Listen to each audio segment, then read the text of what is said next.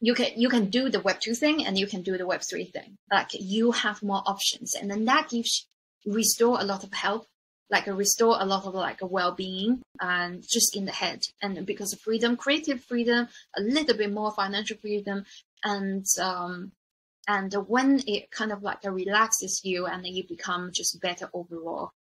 So in Web 2, I've just backtrack a little bit. The way to monetize subscription is one of the best ones for independent artists, and also past signed artists, if they have a crowd, and then for them to offer people who want to be in their VIP club. This is a really good, viable way to monetize and on a sustainable way. So Patreon is really big, right? But this kind of thing is really for at the beginning.